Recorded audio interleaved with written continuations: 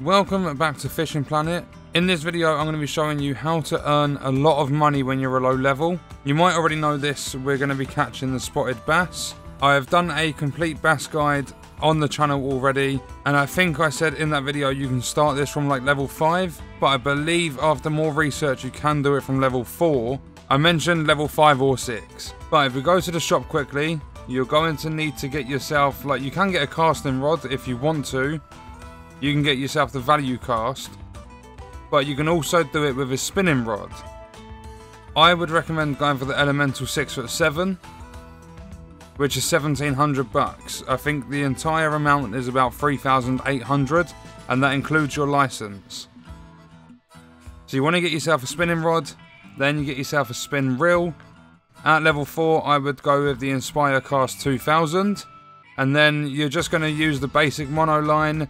I would go for the 0.18mm, but it's not expensive, 260 bucks. And then always make sure you're upgrading your keep net to hold the most amount of fish. At level 4 you can get the medium, which will hold 15 pounds with a max single fish weight of 6.5, but you don't need to worry about that. The most you can get in terms of a spotted bass at Lone Star Lake is roughly around 2.1 pounds.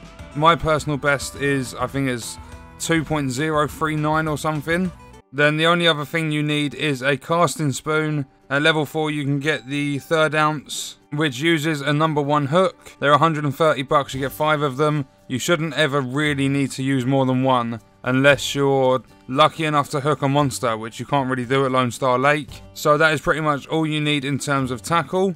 If we go to my inventory, I've got the value cast 5'3", casting spoon 0.2mm because it's a different rod, and that's a casting rod setup, so you'd need a casting reel, but the spinning reels actually cast further. As you can see, I've got 98 feet of line on this. If we go over to my elemental, this is the 8'6", but we have a lot more line on there. I believe the earlier ones have more line as well, so you can cast further. It all depends on your reel and stuff as well. But I can take that narrow spoon off, I can put a casting spoon on. I'm actually going to do that with Use the Elemental so you guys can see what they're like. And then what you want to do is make sure you have the advanced license. It's 200 bucks for the entire day. Licenses actually run for real time, so you can see this is going to expire at 6:49 AM on the 19th, and I'm recording it at 6:49 on the 18th. So it's a full 24 hours, it's not in-game time, it's real life time. So we've got that license. If you take a look at the weather forecast on the left hand side, you can see that the fish are very active right now.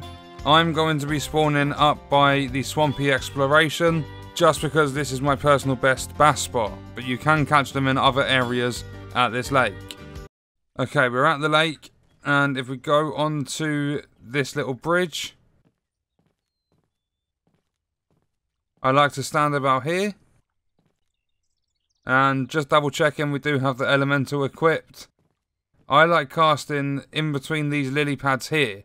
So if you press your left trigger, you can guide your cast. And I'm going to cast about here.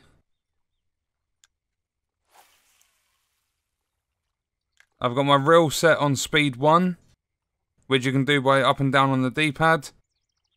And I usually do twitching, which I'll show you that technique.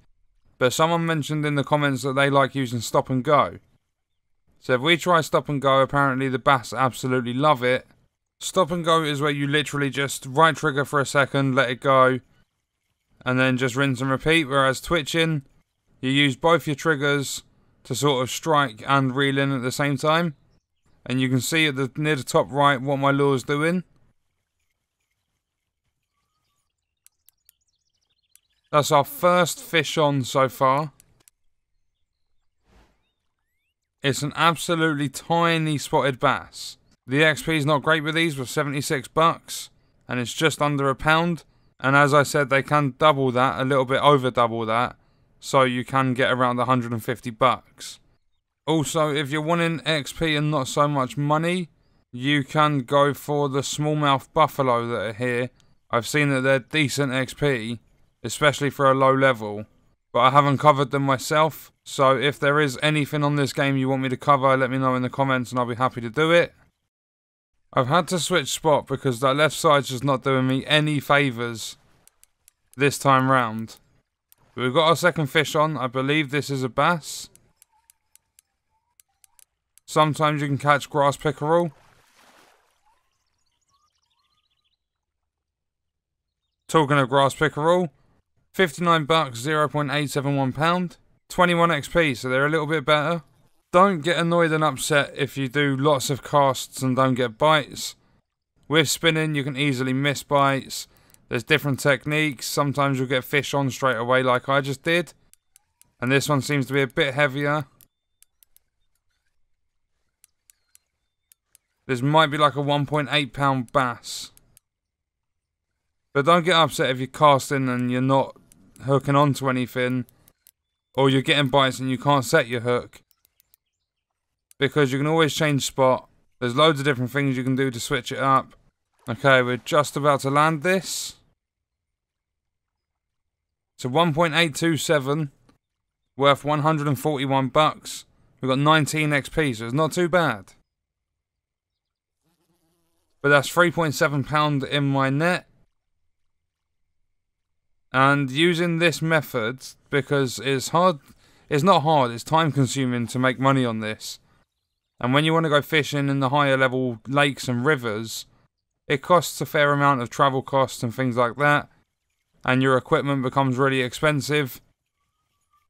But with this method, I made, I think it was just short of 2,000 bucks and like a couple of hundred XP or something in the matter of maybe half an hour of fishing. So it can be very efficient, good money, decent XP, maybe a couple of levels. Every time you level up on this game, you get 1,500 bucks.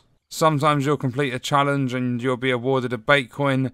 If you're that desperate for money, you can convert your bait coin into bucks. And I believe the exchange is 1 bait coin for 100 bucks. And then obviously, if you've got some spare real money floating around, you can always buy some bait coin and convert it. And I would say when it gets to about 40, maybe 35 feet out or something, if you don't have a bite, I would whack your gear speed up to 4. Just reel it in and recast. Because the bass don't normally bite when you're too close.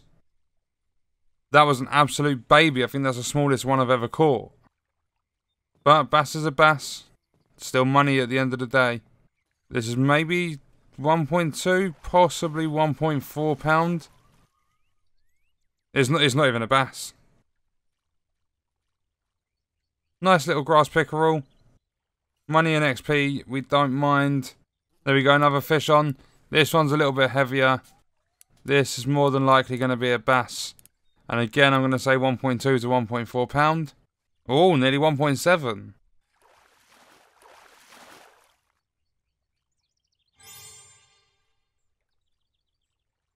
That was a personal best.